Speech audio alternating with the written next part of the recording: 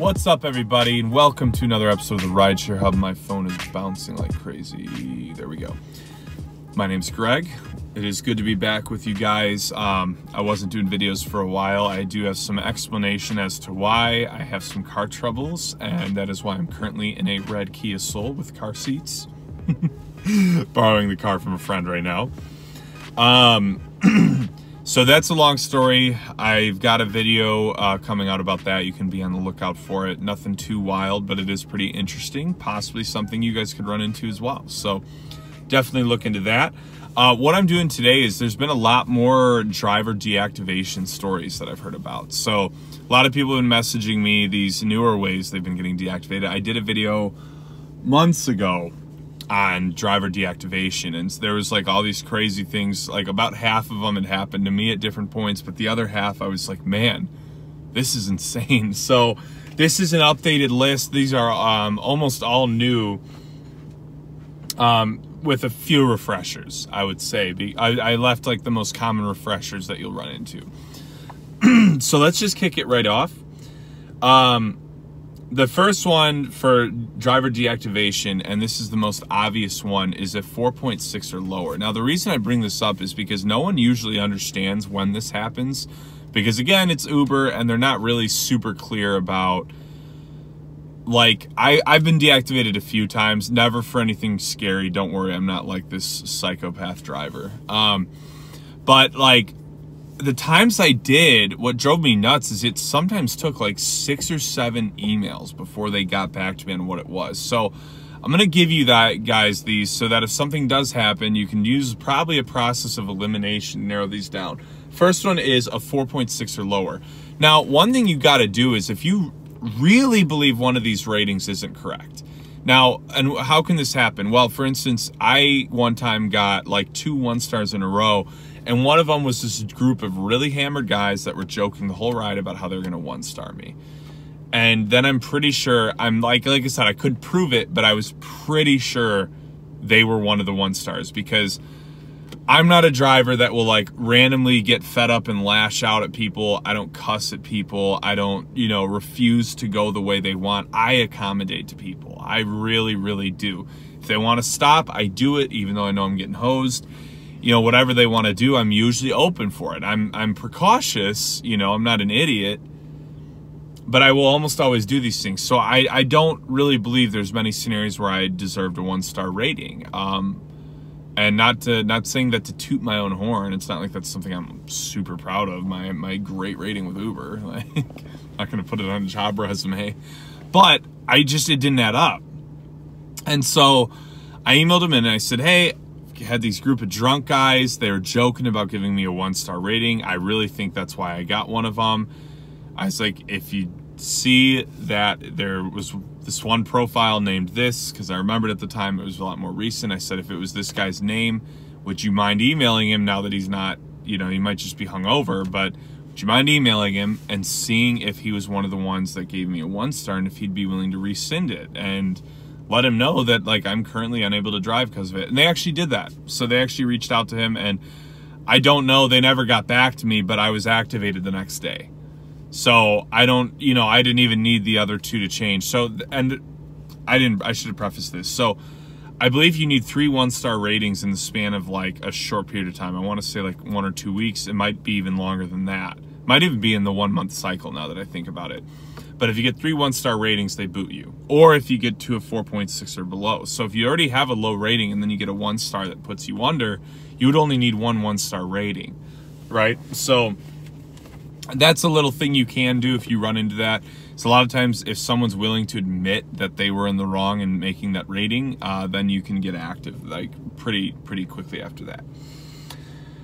All right, so the next thing, and this is a really, really severe one, and this is just something we should never do as drivers. I think there's a lot of times where this seems really innocent, but to be honest, this world is really screwy, and I would say for this reason, might be good to get a dash cam. But one of the things is post-ride contact or contact in the ride that they're not comfortable with. So post-ride contact meaning that you know, in an extreme case, you show up to their house later on and knock on the door and be like, I think I had a connection with you. Can we talk? People aren't going to like that. Or if you ask for their number and they give it to you out of innocence, and then you're being a weird freaking driver and texting them saying God knows what, and then they feel really uncomfortable, they report you for that, you go inactive because they don't want drivers that are going and texting customers afterwards. Here's what I've learned from taking a lot of Ubers recently. We're not as cool as we think we are. Like, that's the honest truth. I think, like, more often than not, I probably ended up being, like, way cornier than I really intended to be. But it's tough. You get bored out there. And I'm seeing that as I've been talking to my drivers more and more and more, because I've been taking a lot of rides lately, that I'm like, you know, I'm getting annoyed. And I feel like I'm not someone who gets annoyed easily, especially because I understand where these drivers are coming from. But if I'm getting annoyed, I feel like that's not a good sign. So I know it's tempting to want to connect with a lot of these people, but don't. Just don't. And the reason I say just don't is because it's not worth the risk. Some of you guys are probably going to leave comments and be like, oh, but I had this great connection. Hey, I've had great connections. I have people I still do business with in my main business. Uber passengers. But here's the thing. What I would do is, if you really are feeling like someone wants to be friends or a business connection, let them know that. They'll understand. Be like, hey, listen, would you mind just emailing me first? Would you mind asking for my email and emailing me, and here's why? Because I can literally get suspended, and I know it sounds ridiculous. I know you're going to say you would never do that, but a lot of people say that, and then they report me, and I rely on this income too much to risk that. So would you mind texting me first, emailing me first? And I think there's nothing wrong, and I think they'll understand, like, hey, this guy's got to protect his side hustle. So yeah, I can lower my pride and be the first person to text. I don't get why people are so freaking prideful about that anyways. And that's an easy way to remain really safe and upstanding with someone and not risk the connection. I've had so many people in the past that I would pick up super drunk, super high, and they're like, dude, you're so dope. I want to be friends. Let's connect. And so they'd give me their number. And you know how often those people responded to me if I texted them? Never. Because I'm telling you, you might seem like the cool Uber driver at the time, but the second you're reaching out to them, once you've dropped them off, they don't think it's cool anymore. And I get that it's weird. Those people all asked for my number. But for whatever reason, then they would never text me back or anything. So I think it's a good rule of thumb for your safety, for your sanity, and for your ego to let them message you first and just explain to them why. Hey, if you really want to hang out, would you mind emailing me first? Because I just can't risk getting in trouble. Very understandable. Moving on, though.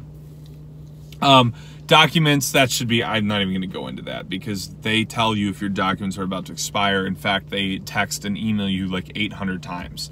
If you get inactive for documents, that is no one's fault but your own.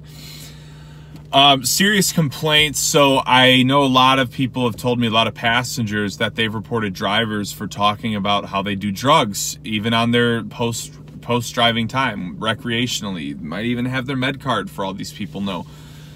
The thing you got to understand here is, even if you're in a very awesome area like Colorado or LA where it's hippie vibes and everybody smokes and does everything they want to do, you're going to have a lot of people from the Bible Belt, from different countries, where that's not a social norm. And so it might seem really normal to talk about how much pot you smoke every night.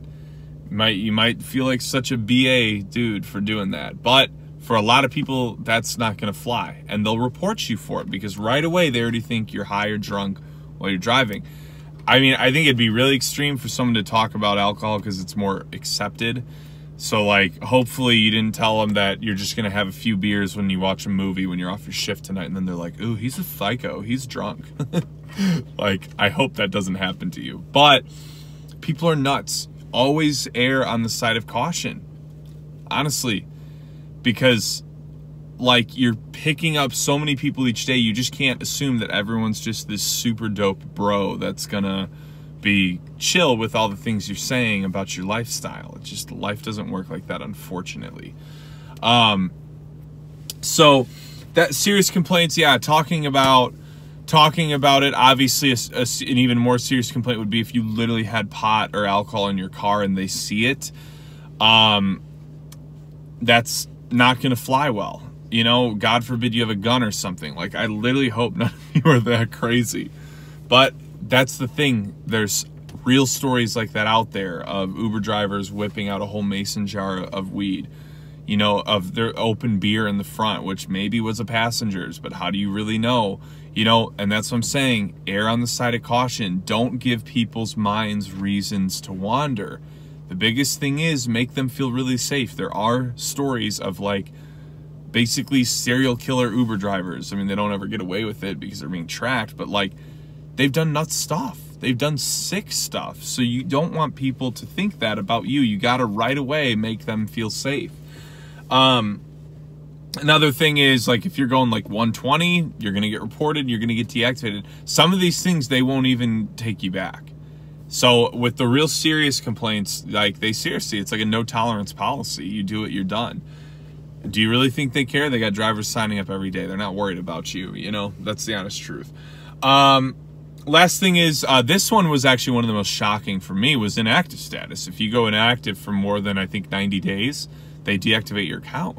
So, you know, one thing you got to make sure is, even if you don't drive that often, if you just do holidays, just make sure you're doing one ride a month at some random point, you know, just so that your account stays active. So those are the most important ones. I have a few others, but I think I really nailed them in some of my last activation videos. So you can search for those if you want to see some really detailed ones.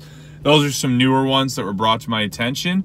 But yeah, anyways, I really hope you guys enjoyed this video. Be sure to like and subscribe, and I will talk to you all soon.